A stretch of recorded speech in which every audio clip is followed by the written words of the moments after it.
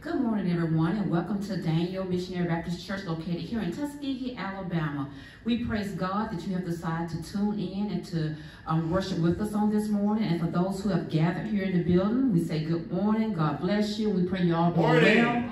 And we're so glad to see you this morning. Hallelujah. On this day, we know that this is one of the largest gathering days in America. And it's our prayer that as you gather together, that you will allow Jesus to be the center of your gathering, that will be your main centerpiece, your focal point, and that you will uplift the name of Jesus as you gather throughout the land today. We just pray that you will have safety, you will have peace, and that you will truly meditate and realize from where your freedom has come.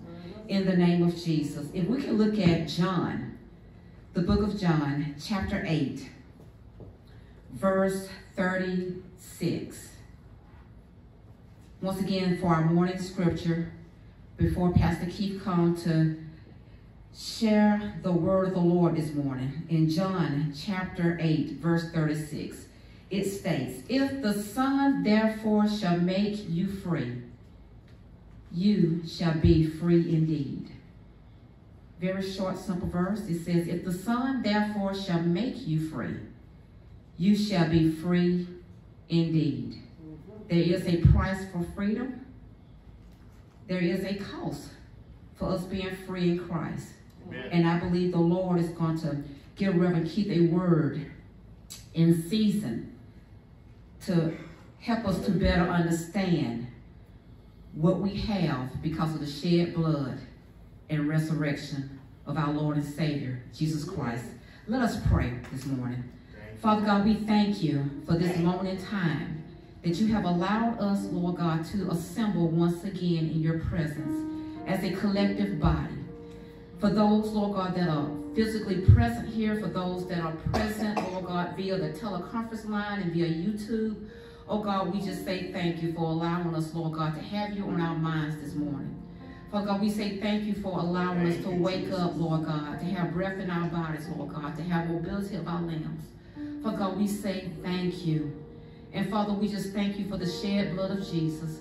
And we thank you for the resurrection of your Son, Jesus Christ, who died on the cross for our sins, not his sins, but our sins.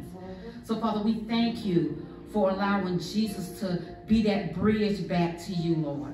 Thank you, Jesus. And Father, we don't never want to lose sight of that.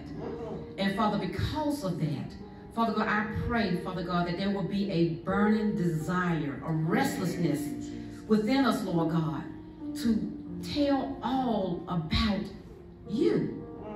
Father God, I pray that we will be witnesses in the earth, that our lifestyles will be that living epistle for those who may not ever step foot in the four walls of a church. Yeah.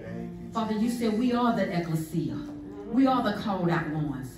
So, Father, as we go forth, no matter where we are or whose presence we are in, yes, let us always exemplify Christ. Let us always lift up the name of Jesus in boldness. Amen. Father, it's in your Son, Jesus Christ, and we pray that you will anoint Pastor Keith this morning, Lord God, as he stands, Lord God, to share your word.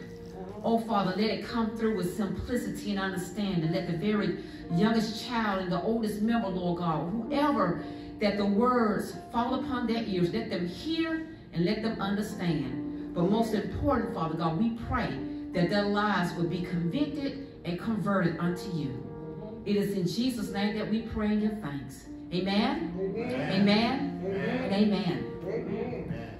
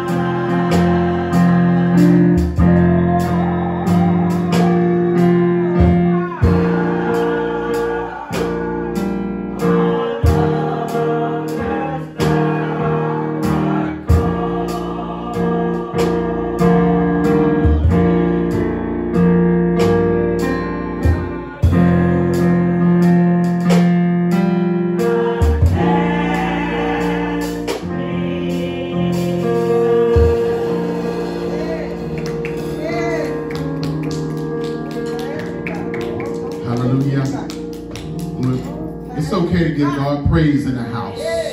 Let's give it up to him. Not because we have to, but because he deserves all our praise. Amen. We serve the only true and living God. There's no other like him. And it's okay to give him praise and honor and glory in the house this morning. He woke us up this morning. He gave us air to breathe. Imagine if we had to pay for the air that we have to breathe. He don't charge us anything, but it costs him everything. We serve a magnificent Savior, and his name is Jesus Christ, the Son of the living God. Let's give him one more very big hand clap of praise. Amen. Hallelujah. Amen. Thank you all so much for being here with us today. Choir, thank you all so much. Mr. Torber, thank you so much for welcoming us this morning. Again, if you're just now tuning in, we thank you for being here with us today here at Daniel Missionary Baptist Church here in Tuskegee, Alabama on July 4th, 2021. God saw it fit for us to be here today, so we're going to worship him and praise him with every breath that we have. Amen. We know this is a holiday weekend. Many people are traveling. But we thank you for being here with us today. Amen. We thank you. There's so many that want to be here that could not be here. And we want to recognize them and continue to pray for them. We have Sister Ernestine Willis who at home. Sister Deacon Edison, Sister Paralee Smith. Dr. Noel Thompson. Sister Bessie William Prince. And we also have Brother Larry Welch. That's the husband of our very own Sister Cassandra Hall Welch. He was in the hospital earlier this week and had to go back, I think, Friday night, last night. But then my wife talked to him this morning. He's supposed to be coming home today. All right. He did. Hallelujah. Glory to God. In the midst of everything that we go through, God is still good. That's why we are still here. He wants us to intercede and pray on behalf of one another. Amen. The devil don't take no time off, so we can't take time off. We may take time off our jobs. We may have a vacation, but we can never take time off from spending time in God's word, spending time with him and in prayer. Amen. Amen. Hallelujah. Amen. Oh, and also, thank you, Sister Florence Moore. Let's remember her as she's at home. Amen. She gave us a good report. She went in for some tests this past Thursday. And they said her heart is well. Hallelujah, amen. God is good. Glory be to God. He is good. All the time. All the time he is good. Hallelujah. There's not no time that he is not good. All the time. Thank you, Jesus. Let us remember our July birthdays. We have Sister Janice Osborne Hickman, July 1st. Sister Alexandra Torbert, today, July 1st. And Sister Gayden Williams, July 21st. Let's give our birthday people a round of applause this morning. Hallelujah, amen. Jonas Bones, July 6th. Who was that? Jonas.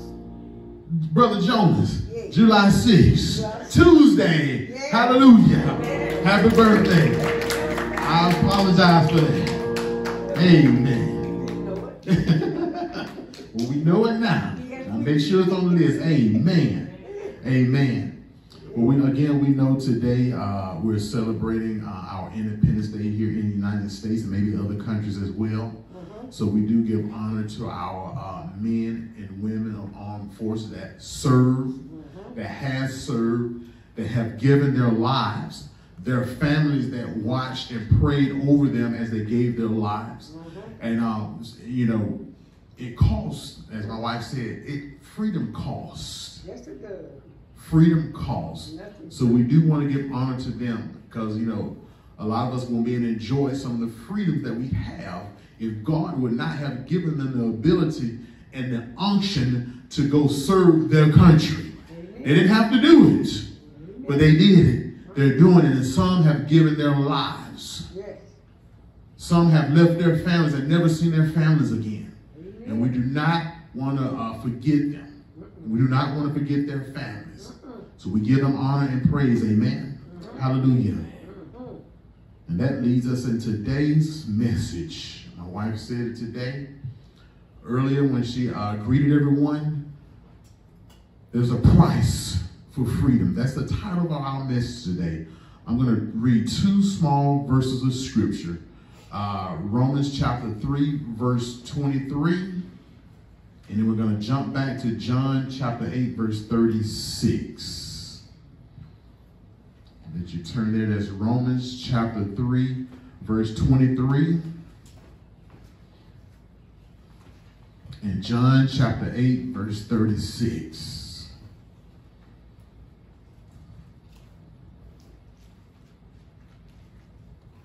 We said we give honor. We do give honor to our men and women in armed forces, but I want you all to know today we give honor to Jesus. He paid the ultimate price, and we want to remember that every day. That's Romans chapter 3, verse 23. And then we're going to flip back over to John chapter 8, verse 36. I'll be reading from the New King James Version. The Word of God reads, "For all have sinned and fallen short of God's glory." Let me read that one more time. For all have sinned and fallen short of God's glory. Let me read verse 24. It says, being justified freely. Remember that word, freely, by his grace through the redemption that is in Christ Jesus. I'm going to flip over to John chapter 8, verse 36. And it says, therefore, if the Son makes you free, you shall be free indeed. Let me read that one more time. Therefore, if the Son makes you free, you shall be free indeed. Oftentimes, not oftentimes, more than we want to know, sometimes we make ourselves our own prisoner in our mind. In the way we think, in the things that we do. And a lot of these things that we do, the way we think, we do it because it was the nature that we were born into. We've talked about this before. We've talked about us walking and being born into the nature of Adam. We know that Adam, God created man in his own image. Matter of fact, God said, me and our children reading the other day, he said, we made man. We created him in our image. That's fascinating. God created everything in this earth, but when it came to man, he said, let us create them in our image. That means that he created us in the image of who he is. That is powerful. Adam had it made in the garden. Didn't have to worry about anything. God gave him dominion and power over everything in the earth. He just gave him one simple command. Do not eat of this tree. Well, we know what happened. He did it, that he was completely separated from the love of God. Instead of being loved, he was now in need of love. He couldn't walk in the cool of the day with God any longer. Why? Because the shroud of sin has separated Adam from God. And we jump on down to it. The Bible says we, in our mother's womb, we were born into iniquity. You probably said, Pastor, why do you keep reminding me? I'm not trying to bring you a remembrance of it, but I'm trying to show you that the nature that we were born in is not the nature that we live freely in now. Amen. See, when we were born in our mother's womb, he said we're born into iniquity. That means the nature that we have is to sin. The nature that we were born into, it was born to sin. See, we think sin is things that you do bad. Sin is being separated from the love of God. Sin is falling out of a pathway that is separated from God. That's why when it says repent, it means turn away from the lifestyle you're living into the lifestyle of Christ.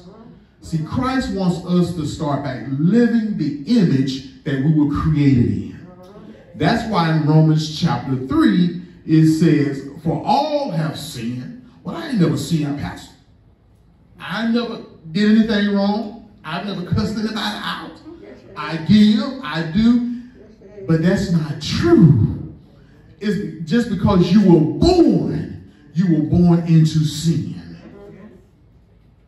So it's not about the works alone that you do. Don't be fooled. The Bible says all have sinned and fallen short of God's glory. But verse 24 says, being justified freely. We love to hear that word free. Somebody offering something free, we going after. And I'm right there with you. I'm right there with you. You may didn't have to pay for whatever you get, but somebody had to pay for it.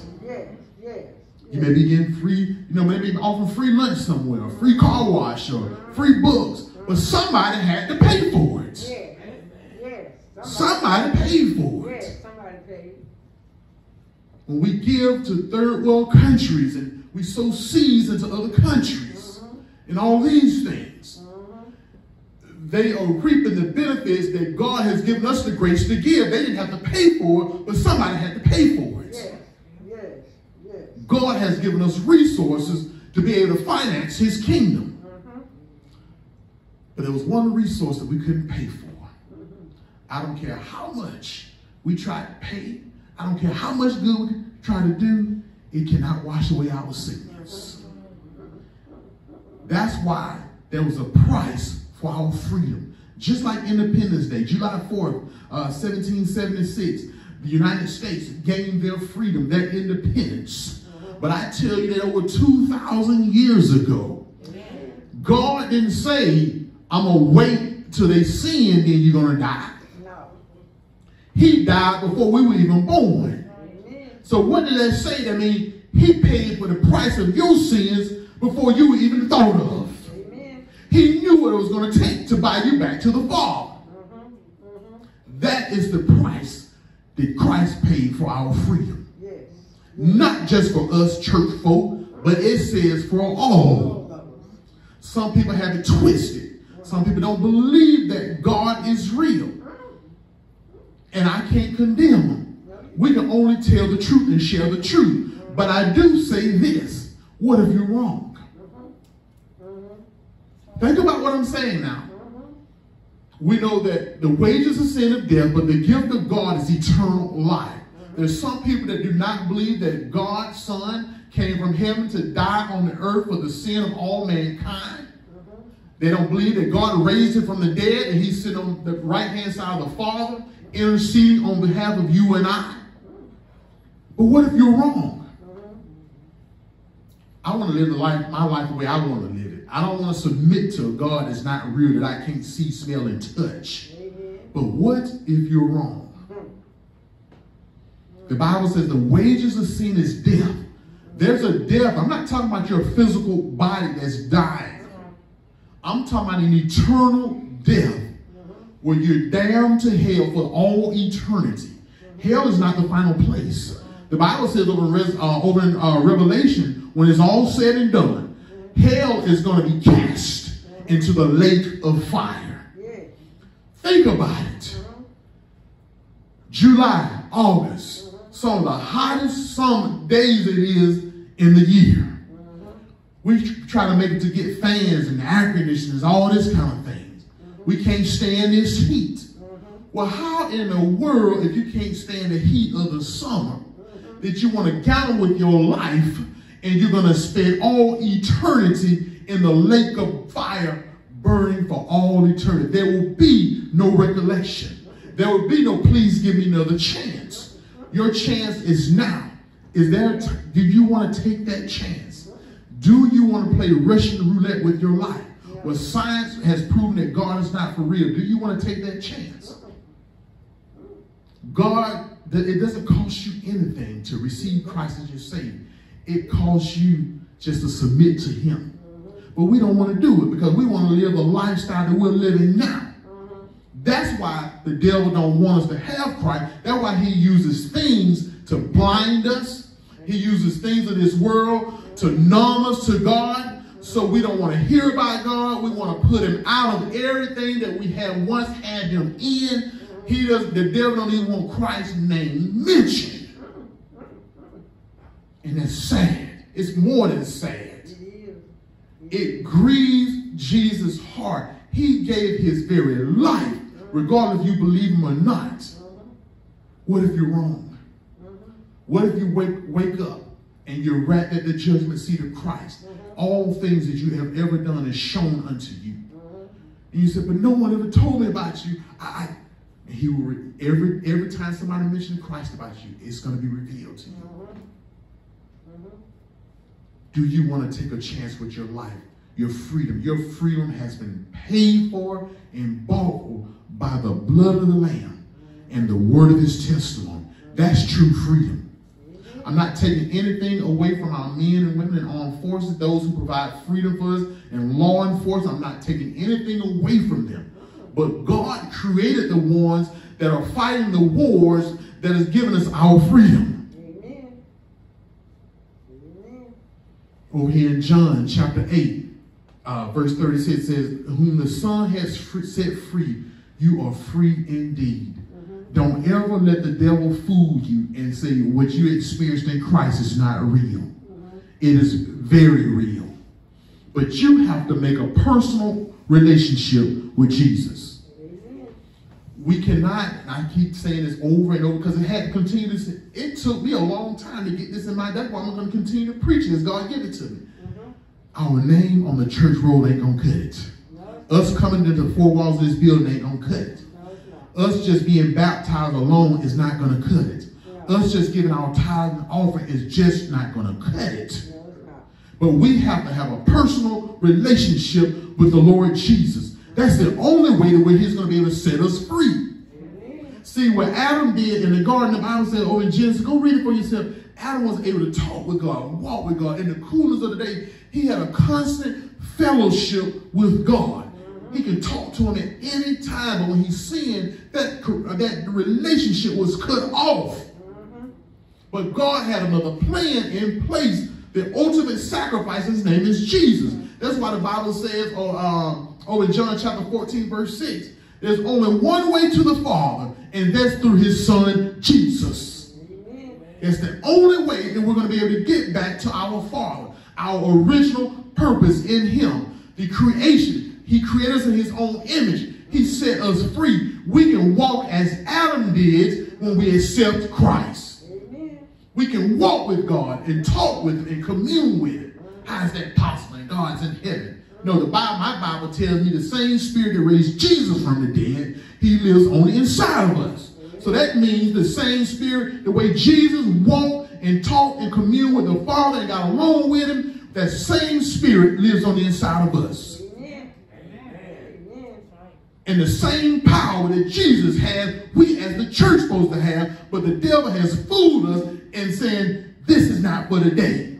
God is not doing miracles for today. He's a liar. We just bought into a lie and we don't want to learn and see what Christ has. But when the Holy Spirit tells you to walk up to somebody, lay hands on the sick, and he's telling you they're going to recover, you better believe they're going to recover. I remember in 1998, me and my wife was in Opelika and Winn-Dixie. A gentleman walked, it was at night. He approached us, and you kind of at night, you're trying to be weird, people approaching. But he just said, I have something God wants me to tell you guys. All right. It was in 1998. He said, I'm believing that God is telling me that you all going to have 7 children. All right. All right. I said, okay. Praise God. All right, yeah. Because the doctor just had told us that you would never be able to have children. See that? So now I'm dealing with the fact what the doctor has said, or the reality that God uses somebody to speak life into us. Now, it didn't happen right then. No. He didn't say it. As a matter of fact, we just began to doubt. My wife began to be sorrowful. After you married sometime, we had been married going on 10 years. Well, why are they having children yet? Well, what's wrong with them? And, you begin to feel bad. Because normally, either, after 1, 2, maybe 3 years, they don't start to have children. Well, people kept asking us questions, and we began to be sorrowful. But thanks be to God. We moved, I'm going to tell you this testimony. We moved to Atlanta, and we thank be to God. We became a part of the intercessory team there. We had a lot of people praying for us. We had a lot of people praying. They knew that we desired to have children. But God had to supernaturally step in. And my wife probably won't get mad at me saying it, but as a young woman, my wife did not have the natural flow of a woman.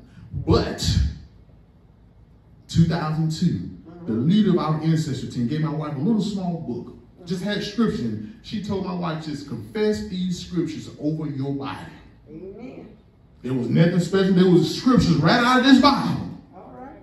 But she got up every morning at the same time, and within 3 weeks, that natural flow started. If you're a woman, if you're any age of man, you know what I'm talking about. Yeah. That was in 2002.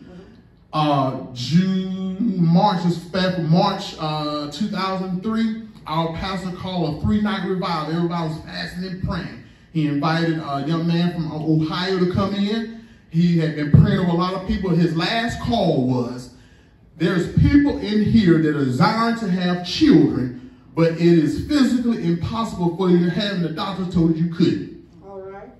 Me and my wife went up. We had been prayed over before, but hey, we still have. We went up along with 11 other people.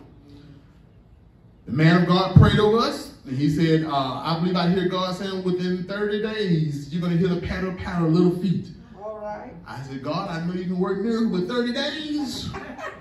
But see, our finite thinking cannot match God's wisdom. Amen. That was March. Well, my wife, at that time, we stayed in Lithonia, Georgia. Every day, my wife used to run around Stone Mountain. This particular Memorial Day weekend in 2003. She had gotten sick. Couldn't feel like she was going around that mountain. Got off work. We went to intercessory prayer. We had intercessory prayer on Friday nights from 7 to 8. We went there. It was just me and my wife and one other intercessor. The lady walked up to my wife and said, "You are pregnant." We just thought she was being super spiritual. She said, "No, you're pregnant." Yeah, I said, "Yeah, we heard that before." I didn't tell her that. But we went home, watching. We sat down and we were just sitting together, had dinner, stopped by and got a test anyway. She took it. When she showed it to me, she said, "You better look at this again." It was positive. All right. There's a madness to my story that I'm telling you. So when she went to the doctor, it was Memorial Day weekend. The doctor was not open on that Monday. I think it was late on that week. She went to the doctor. When they had counted everything back, it was 30 days to the time that man had prayed over them and prophesied that in 30 days you're going to hear the pitter-patter little feet. All right. All right. Now, our firstborn Mary was born the next year. And the floodgates were opened ever since. All right. All right. Thanks be to God. 7 years. 7 years. A lot of people had told us, y'all should have bought stock in Pampers and diapers, because we went 13, 14 years of buying diapers, Pampers. That's a miracle in itself. My mother-in-law said, you better, even you ain't buying no much, she said, you better put that same money aside because you'll be a rich man. But I said all this to say this. God still speaks today. God still provides miracles today. But we have to believe. When God says you to do something, you do it. Now, we had struggles. We had trials. We went through 10 years of hearing, we want to have children. People praying for us. We had got weary and well-doing, but God kept his promise. We are no respecter of person. There's nothing special about me and Marlene. The same thing that he would do for us, he would do it for you, whatever your situation and circumstance is. You have to get out of your comfort zone, and you got to believe God. Doctors, God has given them wisdom, knowledge, and understanding to medicine, but they only practice. God has the final say-so in your life. Just like that woman with the issue of blood had given everything that she had for 12 years. But when she turned it over to Jesus, she reckoned in her heart, all I got to do is touch the hem of his garment. God Almighty, I'm going to be healed. And when she touched the hem of his garment, power came from heaven, flowed down through Jesus, and went through that woman and healed her. And then Jesus turned around and said, who touched me? Are you crazy? All these people touching you tonight? No. Somebody touched me with faith, and it pulled power from heaven through my body and healed her. Faith is is what's going to touch Jesus. That's what he died for. That's the price that he paid for your freedom. We are only temporary here on this earth, but we are citizens of heaven.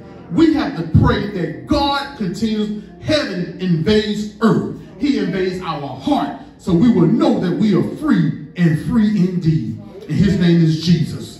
Don't ever let anybody tell you that Jesus is not real. Run from him. You hold your peace. You stand on the solid rock of Christ and do not be moved.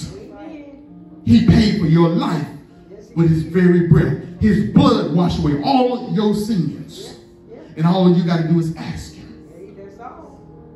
Father, I'm going through this right now. I'm at my end road. I don't have anywhere else to go. I repent of my sins. I need you to forgive me for everything I've ever done. Jesus, I invite you into my heart to make you Lord over my life. And I believe that God raised you from the dead for me. If you believe that, you will be saved. It's already been paid for. Your freedom has already been paid for. You just have to believe. And I'm done. Only believe Jesus has paid for your freedom. Read your Bible. This is your last will and testament.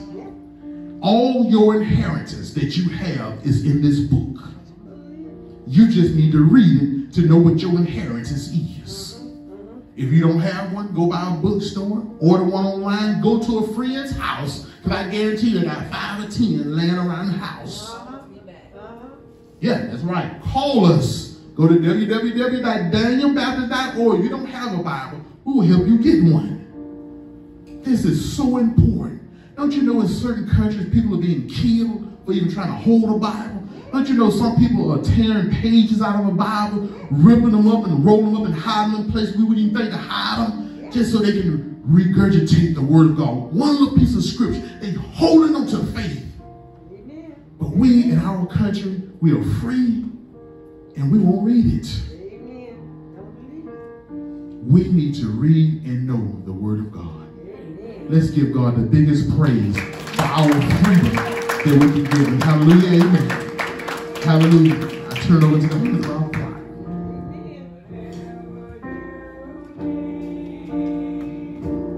Yes, yes. God's got it.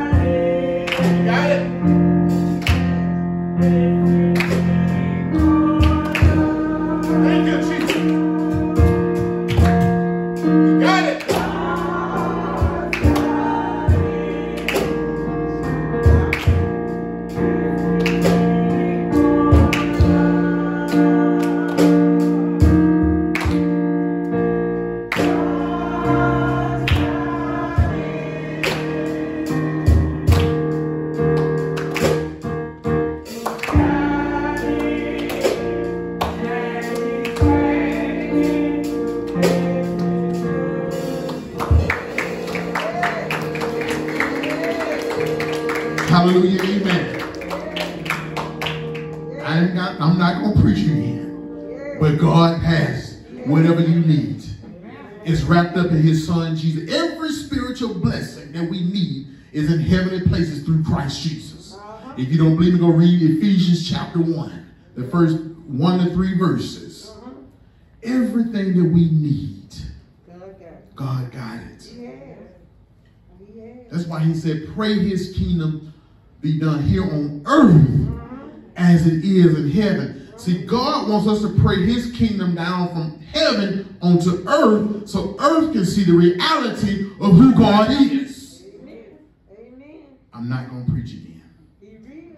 He's real. Real children. He real. I am so happy. I'm so full of joy. Yeah. Sometimes we say, Pastor, what do we have to be so joyous about? Every time we turn around, there's so much evil going on in the world. Yes, yes, yes. Buildings collapsing, children are dying, parents are dying.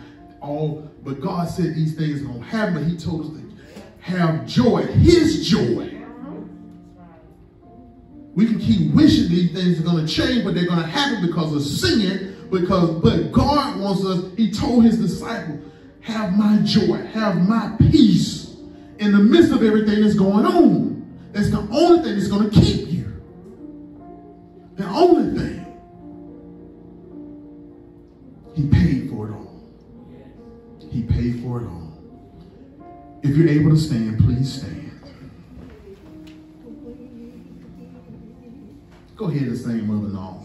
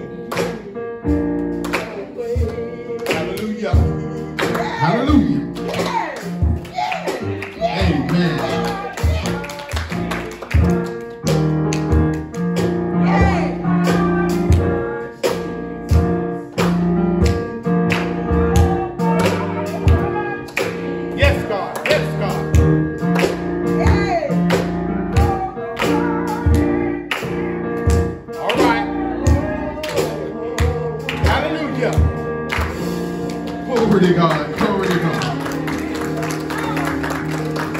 Hallelujah. By chance, if you didn't hear what they were saying, the world didn't give it and they can't take it away. When the love and joy that Jesus has given you, the world didn't give it to you, so they can't take it away. Hallelujah. Thank you, Jesus. Hallelujah. Thank you, God. Thank you, Jesus. Have your way, Lord Jesus. So glad I'm knowing. Thank you, Jesus. Hallelujah. Thank you, Jesus. Hallelujah. Thank you, Jesus. We honor you so much, God. We thank you so much for loving us. You love us more than we love ourselves. Amen. Amen. You're faithful to us when we're not even faithful. Amen. We thank you so much, oh God. Even in the midst of our trials, situations, and circumstances where it seems like there is no peace, but you are our peace.